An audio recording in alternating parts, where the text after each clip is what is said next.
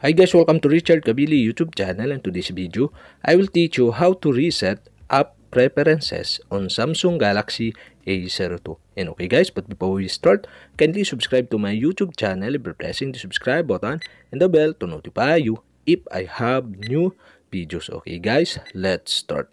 So okay guys, all you have to do is go to setting in your Samsung Galaxy A02. In settings, scroll down and find the security. Okay, tap this.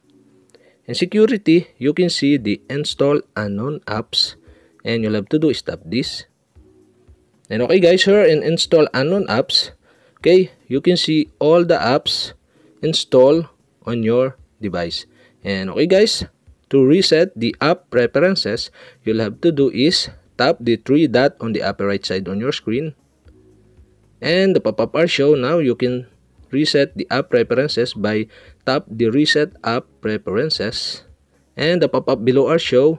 This will reset all your preferences for disable apps, notification restriction for apps, default apps, background data restriction for apps, and permission restrictions.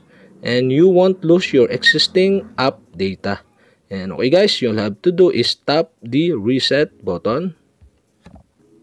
And okay guys, that's it. We have successfully reset the app preferences on Samsung Galaxy A02. And okay guys, if you have a question, kindly comment below. And don't forget to hit the subscribe button and the bell to notify you if I have new videos. Okay guys, thank you for watching.